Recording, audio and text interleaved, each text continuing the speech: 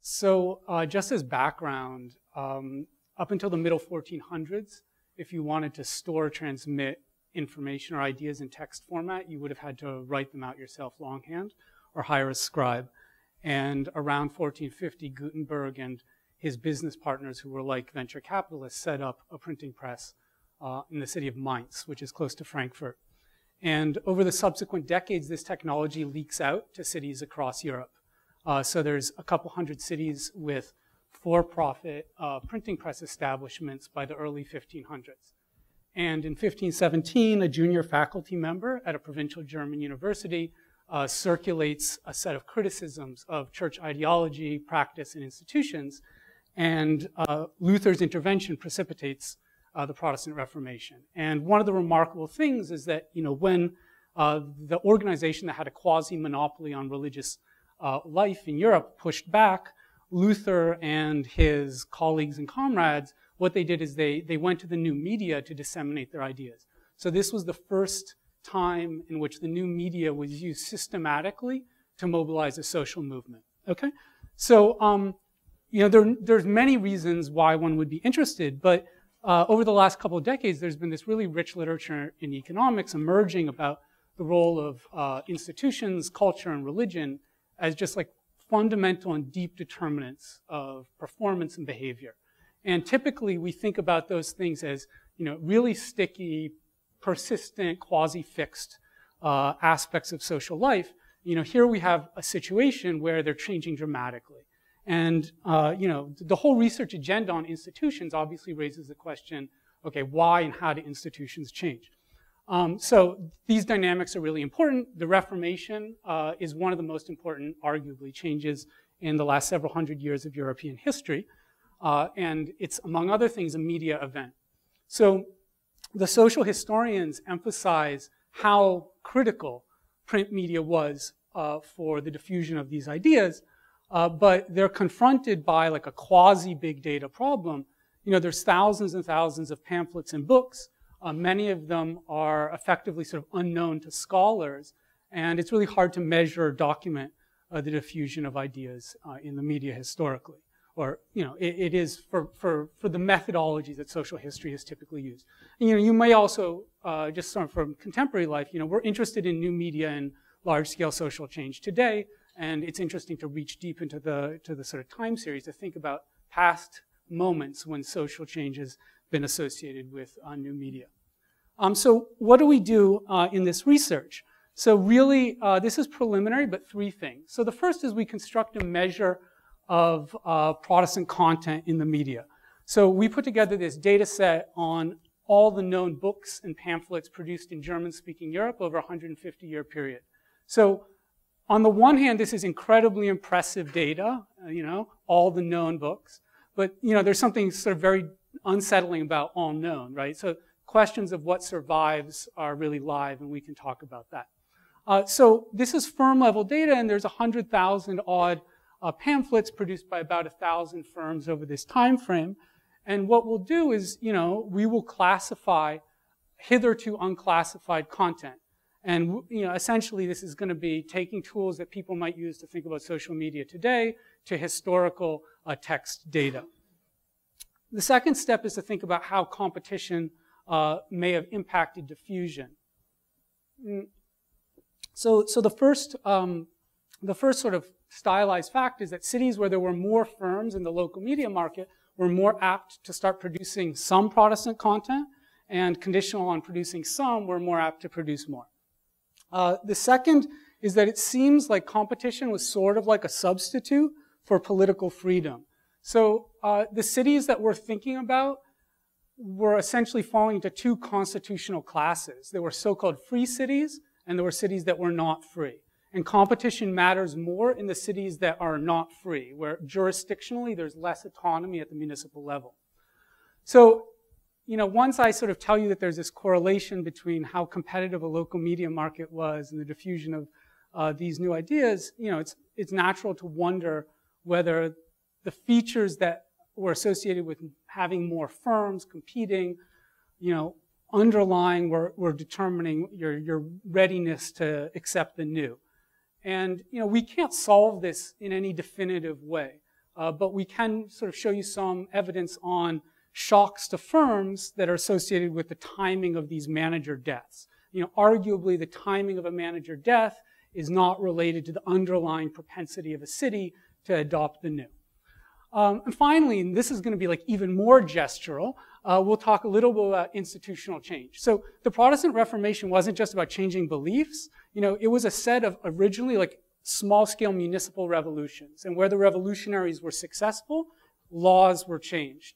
And these laws have a number of really remarkable features, but among other features for economists, they set up these extraordinary institutions for human capital accumulation. So public schooling on a mass level across Germany. So if you want to think about like the deep origins of persistent differences in human capital accumulation, this is a super interesting setting.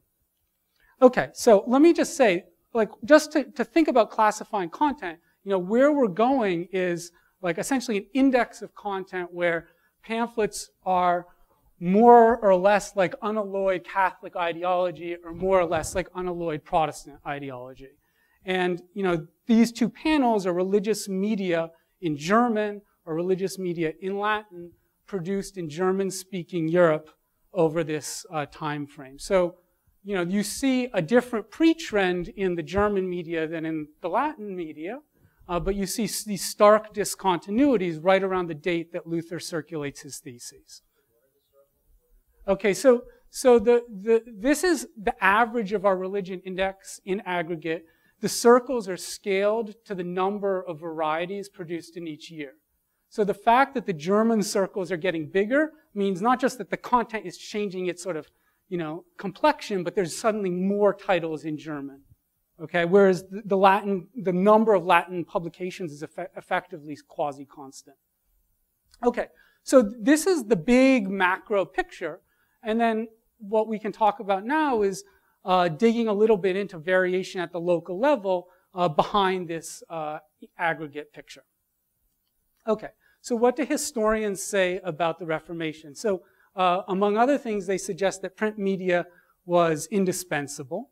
And a simple counterfactual is to look at past heresies that failed, like the Hussites, where he was burned at the stake and they burned along with him, a couple hundred manuscripts. And it's much harder when you have a print media disseminating these things at extraordinarily low cost.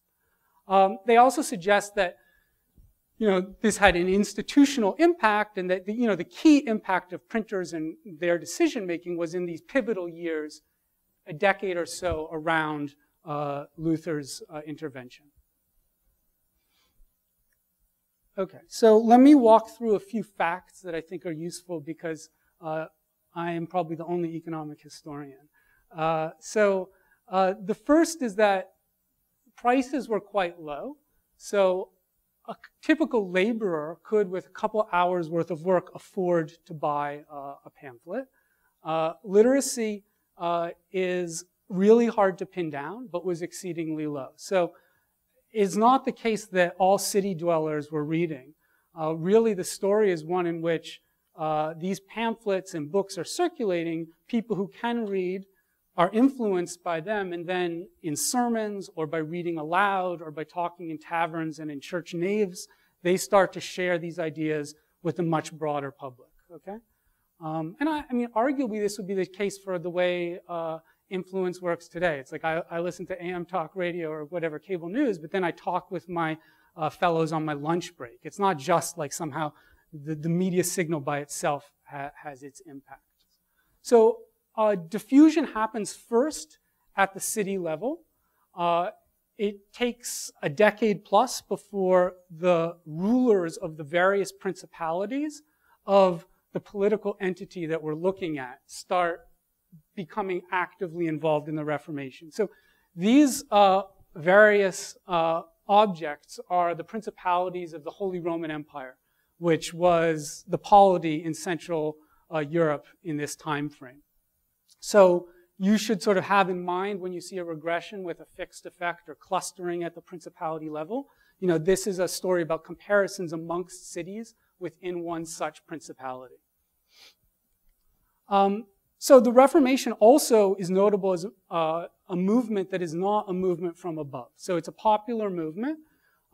Even in Wittenberg, which is where our junior faculty insurgent was based, what he did and his fellows did went far beyond what the authorities at the city or at the state level wished for. Okay? And that is sort of generically the case. So there's many examples, like in Zurich, the Reformation starts when a printer and his workers commit an act of civil disobedience, and they eat sausages in their place of production on a fasting day, and they're arrested. And then a pamphlet is printed in support of them, and then there's a debate, and there are marches, there's street theater, and so on. And these sorts of from the ground up movements eventually win the day in the cities that they win the day. Okay, so I don't know what your priors are about the regulation of economic activity in early modern Europe, but printing effectively does a Schumpeterian end run around otherwise quite prohibitive regulations on entry. So, it is sufficiently new and sort of unanticipated that the existing set of regulations do not constrain their ability to open shops. Now, it's a high fixed cost business, so that's a really important feature of this industry, but it's not initially, prior to the Reformation, being restricted by regulation. Okay, so the data here. So we have this data from the Universal Short Title Catalog, which is giving us 100,000 odd publications. And the data doesn't have direct information on which firms are printing which things.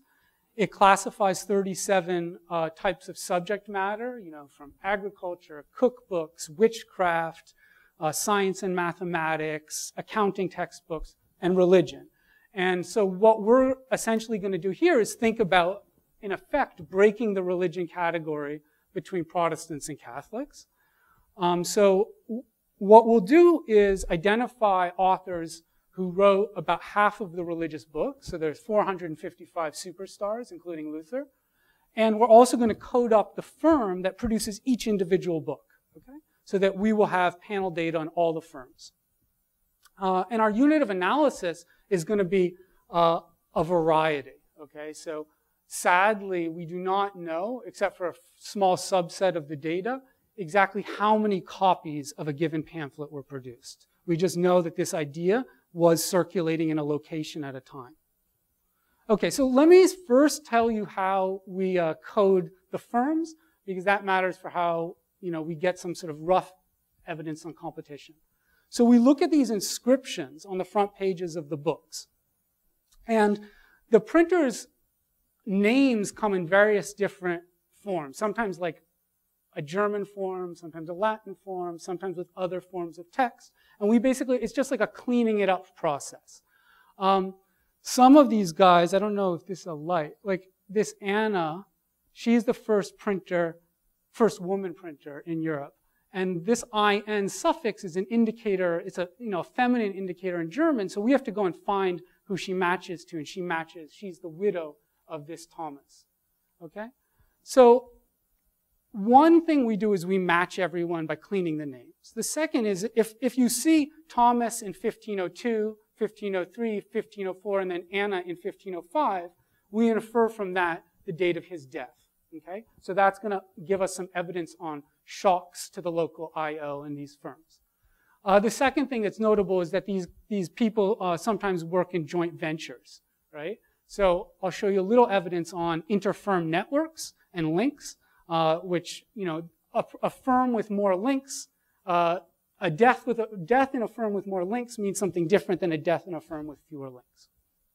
Okay, so this is a microcosm of what we do for the complete data.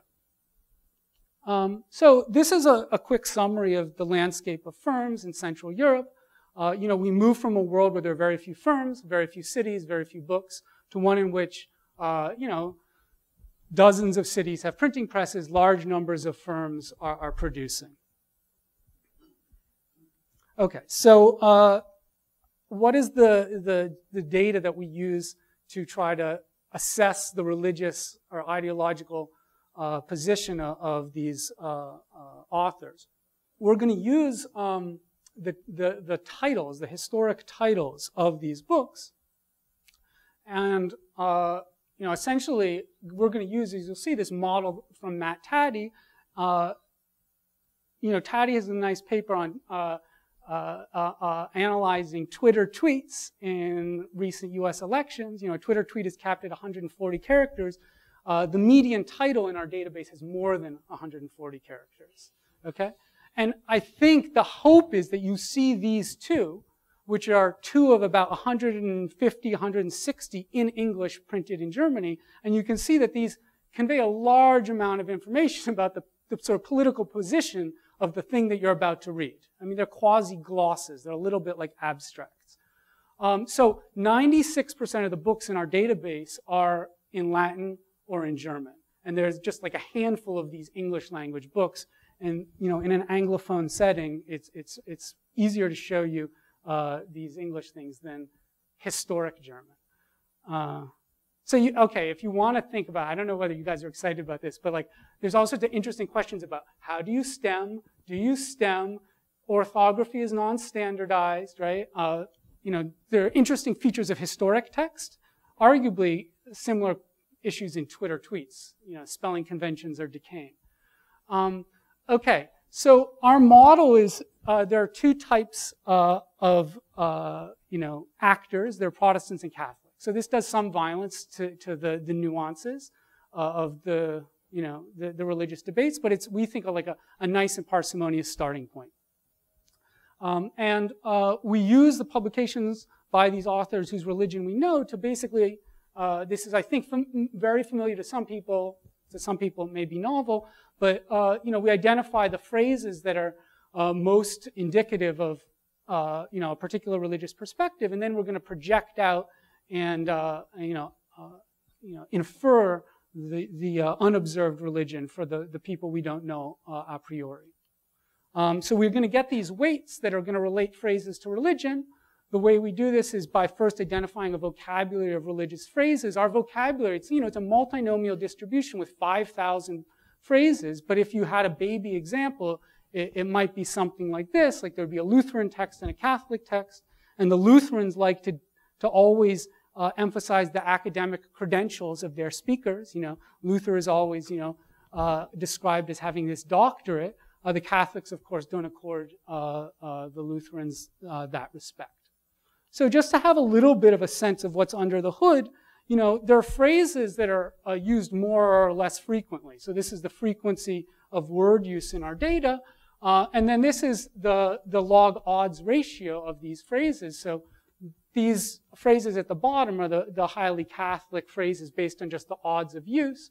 The ones up top are the Protestant ones. And what we'll do is we'll run these are the support for the estimation routine.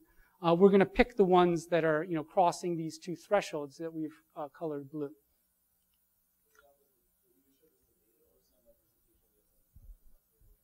So this is just the data, and these are the log odds ratios of these words. And we use this to just identify our vocabulary. So you guys use the chi-squared measure. We just use a different measure. In our context, they're very similar in results, but there's slightly less like sort of type 1 and type 2 error with this being the grounds on which we define the vocabulary. Okay, so we estimate, this is sort of a little bit repetitive in the sense this is like we're just crawling inside an estimation shell that Matt Taddy has laid out for us, but we estimate a scalar summary that preserves information on the religion of authors. Then we look at the relationship between actual religion and this summary statistic and obtain effectively an alpha and a beta, and we can use these things to project out over the people who are unknown. So there are many ways to assess it. So the paper now has like a 20 or 30 page appendix about various ways to kick the data, but like a simple thing is, okay, take repeated samples and hold out 20% of the people you know, estimate over the other ones, and then see how well you predict. And that provides some interesting corroborating evidence. So we do relatively well. We've purposely, just for illustration, in this one iteration, held out Luther and Eck, who are, the canonical figures in this debate. Something that you might be interested in is there is this longer tail of Catholics who we are sort of essentially saying you're using Protestant-like language and we make mistakes on them. We pick up a few more of them when we include some fixed effects for region and time. So another concern could be like, you guys are using a huge time window to estimate, isn't language relatively plastic and dynamic? So we can do a little bit better on a couple of these guys with these fixed effects, but it seems like they actually are speaking like Protestants on some fundamental level. Okay, so that estimation routine buys us this big picture story, and we want to dig into it a little bit further. So what are the determinants of diffusion? So historians have emphasized this sort of institutional difference among cities. That there are free cities, which were places where the Reformation was adopted quickly, and then there were cities that were not free where it was less so. They also, in some, I guess, by our light's looser sense, talk about the development of the media industry. There's this question about whether or not different lords had different preferences, but fundamentally, censorship was pretty weak, and the social historians don't typically suggest or find that it was a key constraint. So what we'll talk about is competition at the local level to begin, where we're going to think about the number of firms that are competing within a city. And the reason why the city is really the unit of analysis is because it was exceedingly costly to trade between cities. Okay, so this is a world, it's like a multinational that can, produce in one location and sell overseas, or it can locate production in the overseas market. And typically what was done is like a book would be taken to a new place and printed there. It's like a blueprint for a publication, and you can print it in this new place. And we'll look at these institutions. We'll look at territory-level institutions and also some within territory variation. So, but I think objectively, these things are really costly to transport, and they're actually relatively, the iceberg costs are quite high, because if the pages get damp in transit, we're dealing with like an era where it's like, nice sealed containerized shipping is not actually on offer, right? It's like on the back of a mule in the rain in like Bavaria. Yeah, a lot of books can get ruined. Okay, so intellectual property protection is virtually off the table. So there's some license within a city, but typically the jurisdiction of that quasi-copyright does not extend to other cities. So piracy is just like a central feature of authors' correspondences. It's like someone down the road got my book and is reprinting it. Okay, so this is a graph of city populations as against the number of firms that are active for the cities that I have city population. So there's a subset that we don't know their population in 1500. So this is already speaking somewhat to this idea. There are cities with similar populations, similar titles per firm that have different numbers of firms.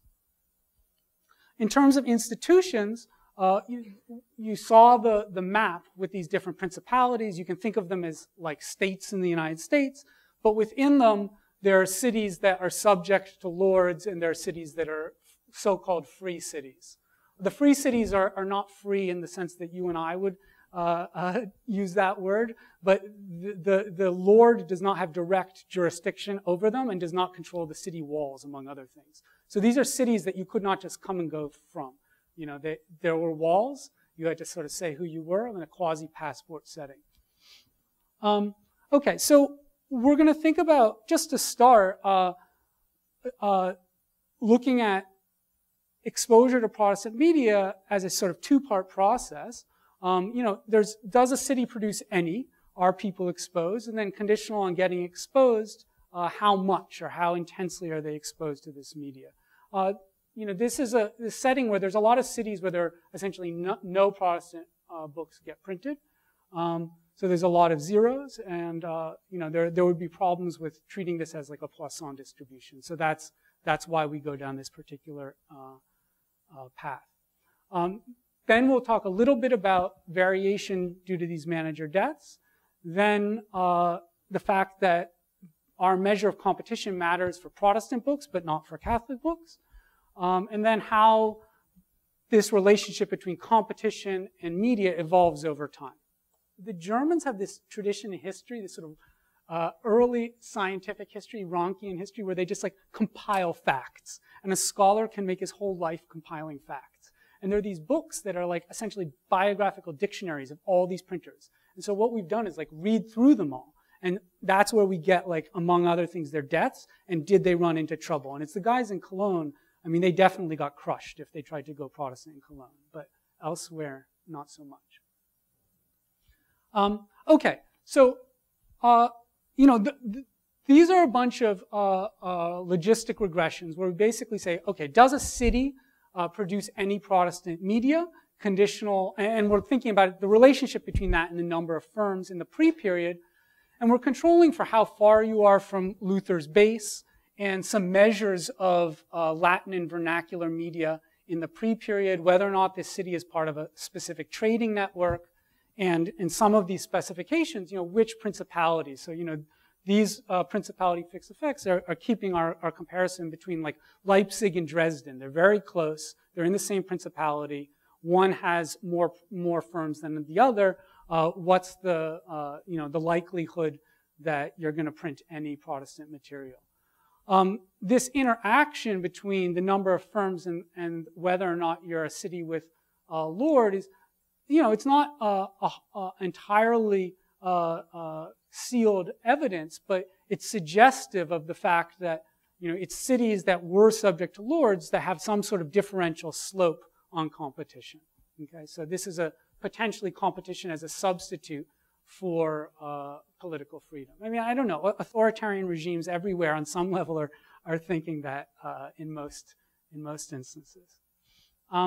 Okay, so that when we turn to the counts, this is, you know, essentially how many Protestant books or varieties are produced. You know, we again see you know, having more firms is associated with, you know, 5% more Protestant material subsequently, one extra firm. So I guess the thought experiment is going from 4 to 5 firms, 5 to 6 firms.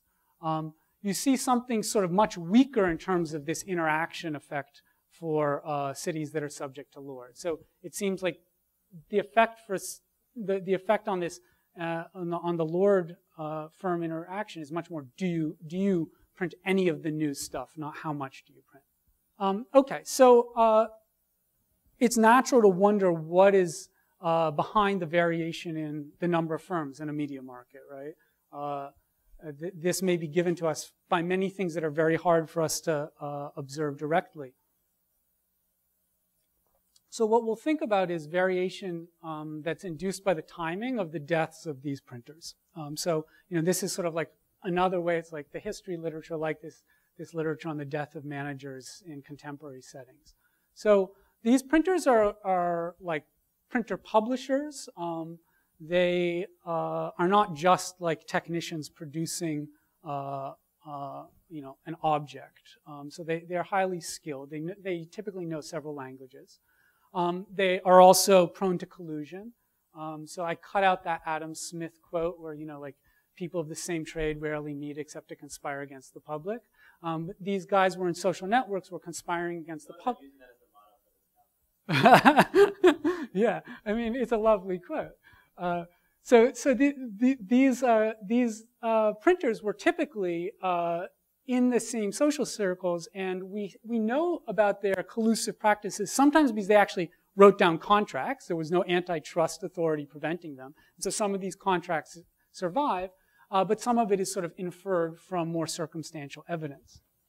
So the deaths matter for within city competition, again, because of these transport costs. So social historians suggest that these deaths are really important. You know, one of the things that social historians have been interested in thinking about these deaths is like a transition to a woman actually running a business. So that was one way that women would run businesses historically, as if their husbands died. I'll also show some evidence on deaths essentially weighted by something else. So it's not the case that bigger firms matter more when there's a death, but it is true that when a firm with more network links has a bigger effect when the proprietor dies. Okay, so when we go to the data and code up the deaths, there's essentially two types of deaths. There's the death of active printers, which is going to be our treatment. I'm not going to show you, but there's a sort of in the background a placebo, which is the deaths of retirees or the deaths of no longer active printers. So people who die after they've stopped printing, when they die, nothing happens in the local I/O. It's not like new entrants show up. But someone who is still working and they die, that's where the action is. So this is going to be our treatment. And, you know, there's a reasonable mass of people who are dying relatively young. Okay, so in the annual data, I think probably unsurprisingly, in the years in which a manager dies, we see increase in entrants. And, you know, this is even true within, like, you know, a window in a given city. So the idea here is, you know, in a 10-year period in Chicago, it's the specific year in which the manager dies that we see the entrance response. It's also true that we see the number of firms increase in the year when a manager dies. So there's a net increase in the number of firms in the year when there's this shock to one firm in the local I/O. You know, you can think about the impact of a death on the number of firms today, the year in which there's a death, this shock. And you can see whether, you know, a death tomorrow is impacting the number of firms today. And you can think about whether a death yesterday impacted the number of firms today. So essentially, by rolling these regressions and showing these estimates, so in the year in which a printer dies, the number of firms goes up. A year later, it's still high. It doesn't fall back down. And a year later, and so on. And in the years before the printer dies, it's not true that there's a significant increase in the number of firms. Okay? So, you know, these deaths sort of empirically ratchet up the number of firms in a city, and it doesn't come back down. Very quickly, you know, this is the distribution of printer deaths across cities in the period just before the Protestant Reformation. So, you know, in some sense, where we're going is thinking about things that are perturbing the number of firms competing in a city just before these new ideas come on the scene. This is the change in the number of firms. So these are the cities where no one dies. This is the cities where one person dies. These are the cities where two die. Okay, so the places where more people are dying, even in this shorter period, we're seeing the number of firms differentially increase or not decline as much, because this is actually a period where many cities are seeing the number of firms shrink. So over this time frame, a printer death is associated with like an extra firm. Okay, so this is just looking at the pre-period. I don't know if I'm sort of behind, so I might push through this. And then if you know, the next step here is to think about, okay, arguably these deaths generate some exogenous variation in the number of firms. If you take these deaths as delivering that exogenous variation, what does that mean for the likelihood that there's any Protestant books in these cities? And maybe just focusing on these columns, these are just the cities where there is printing. So, you know, it seems more sensible to focus on the cities with printing. So we're seeing, you know, a firm leaving is associated with, like, you know, a 70% increase. A firm uptick in the number of firms is associated with a 0.7 increase in the probability. You know, this is against the baseline case where it was like 0.15, 0.2. So it's much larger, estimated this way. Another exercise is to look at the number of Protestant books.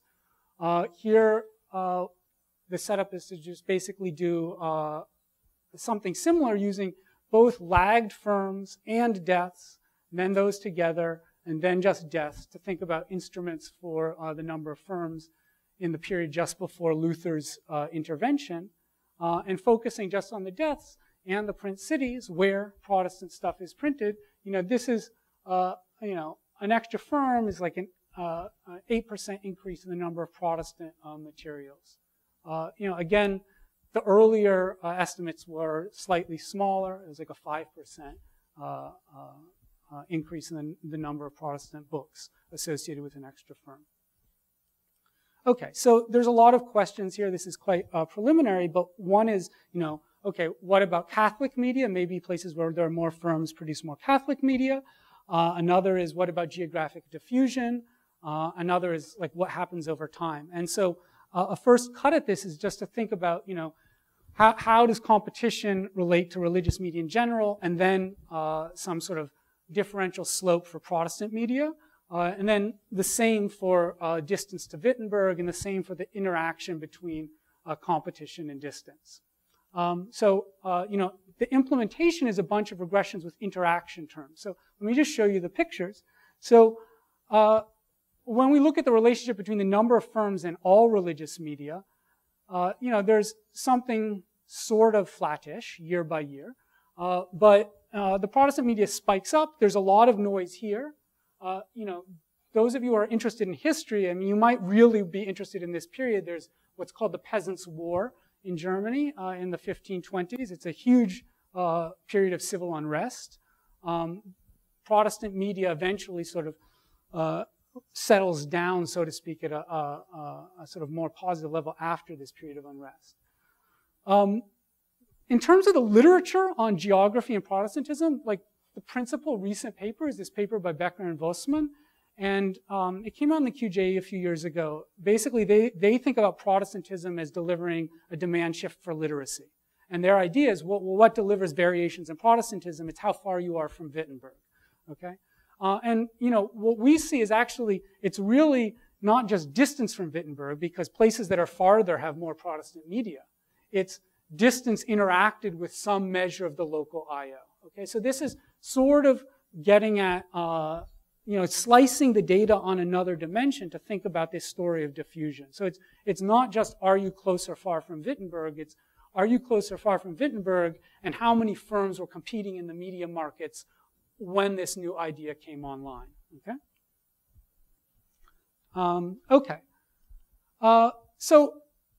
Final sort of suggestive gestural thing. So I guess I'm taking you guys at sort of the word of, like, early stage. This is like in the works. Like, this is sort of, the first bit is, okay, what are the determinants of the diffusion of Protestantism? But we are typically interested in thinking about media as like a treatment that's driving outcomes. So this is just a graph showing you our media index for cities that do and do not get official Protestant Reformation laws. And this is a graph showing you the timing of those laws. So these red bars are the dates at which cities get their first Reformation law. This is sort of the formal inauguration of the Reformation. And so most of the institutional innovation is up front in, like, the 1520s. These laws are passed by city councils or magistrates at the city level. And they govern certain aspects of church services. They set up poor law, so social welfare will not be given to people who are idle and dissolute, but will be given to virtuous Protestant subjects.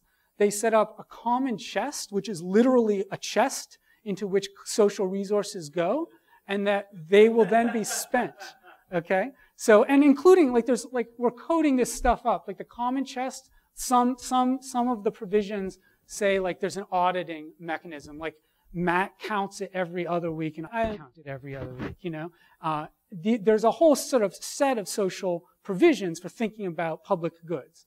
And crucially, there's these public school provisions, and they provide, like, salaries for students. There has to be an annual audit of the school. We have to see whether the students and teachers are both showing up when they should be.